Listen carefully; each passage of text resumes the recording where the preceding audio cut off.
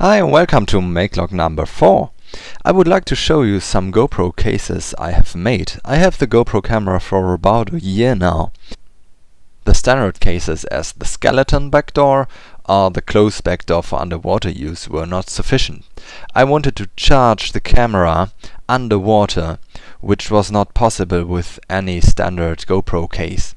So I have built my own ones. This one is the case which can be used to charge the camera underwater.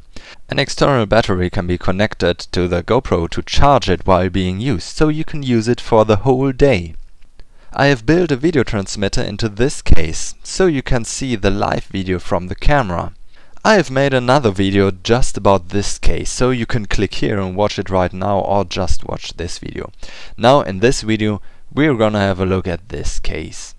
As you can see, I have used the waterproof LCD backdoor. The external connection goes here. Let's have a closer look how this works. So we have the case here. It's a normal case. You see the connection at the back here, and inside it is connected to a micro USB cable. The micro USB cable uses 4 wires. 2 wires are for the power supply plus a -5 volts, and 2 wires are for the USB connection.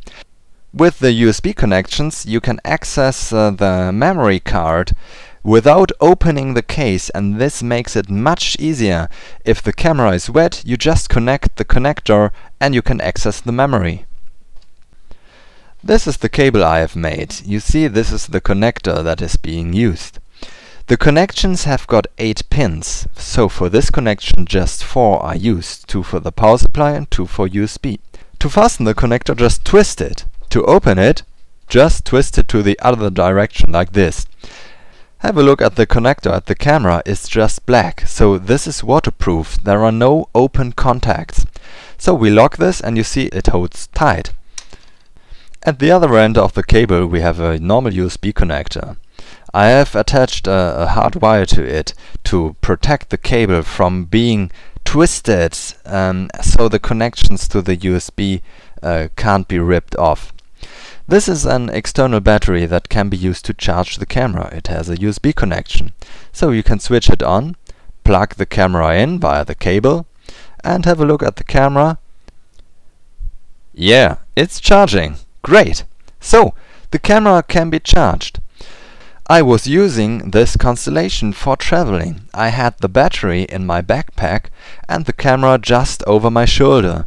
I could use the camera at any time and it lasted for the whole day. The only limitation was the size of the SD card used in the camera. So you see, this is a perfect case for traveling by rucksack or whatever, so if you're going in dry areas. There's another case if you want to go diving. So, if you want to go diving, you have to take the battery with you. And the battery is not waterproof, as you can see, it's just plastic.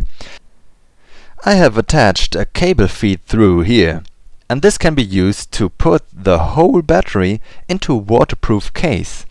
Let's have a look. I have a case here. This is IP68. And this case is proved to be waterproof until 10 meters. Maybe it's waterproof for more, but this has been tested and succeeded for 10 meters of depth in water. You see, this is all rubber here, and you have big screw connections.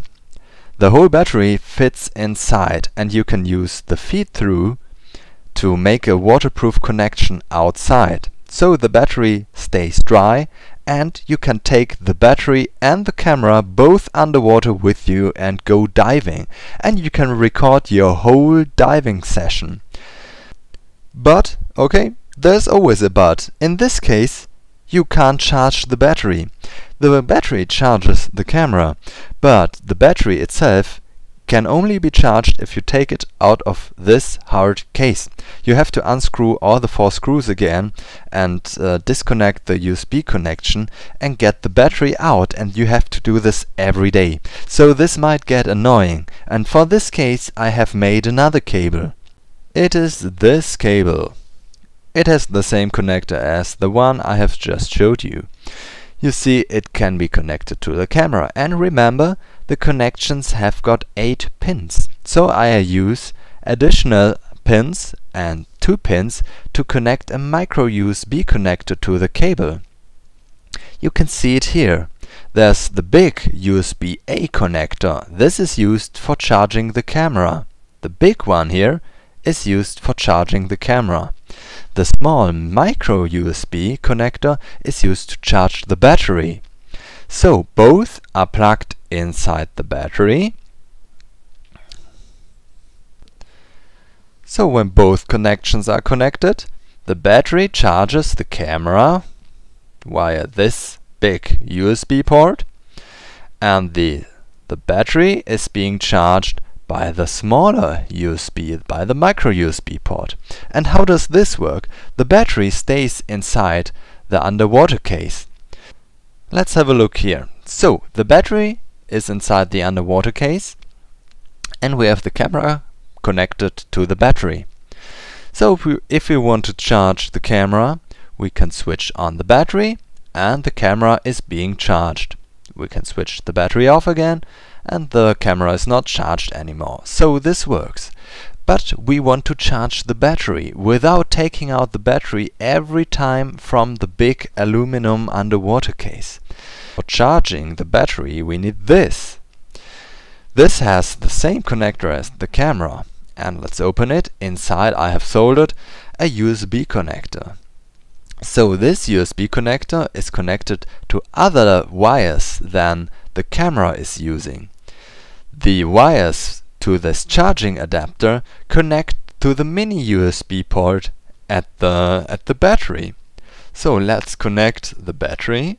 So this USB cable is now used to charge the battery, while the battery stays inside the aluminum case. So the battery can stay inside the aluminum case. You don't need to take it out every day. Just connect this USB connector to a charging port and the battery is being charged. When the battery is full, you disconnect the charging adapter and connect the camera again, and now the camera can be charged by that external battery. And so everything can be used for traveling, and it's quite convenient because you don't have to take out the battery out of the case and you don't have to take out the GoPro out of its case.